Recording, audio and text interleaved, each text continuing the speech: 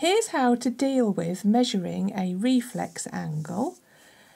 You could have one of these two types of protractor. You could have a circular protractor or you could have a semicircular protractor. Okay, if you have the full circle protractor, this is how you measure the reflex angle. You find the centre of the protractor and put it on the centre of the angle. You line up one of the sides of the angle with the 0 line on the protractor. It's about there, so you've got the centre there and you've got the line up with a 0.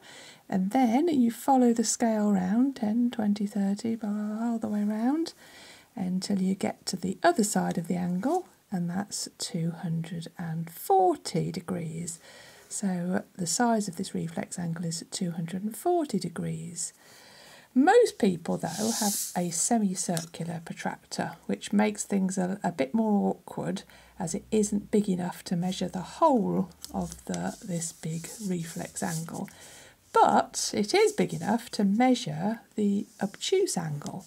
So just like we did with the circular protractor, you put the centre of the protractor on the centre of the angle, line up one side with the 0 line. So the 0 appears on the outer scale, so around we go, and this obtuse angle is 120 degrees. So we now remember that there are 360 degrees around a point.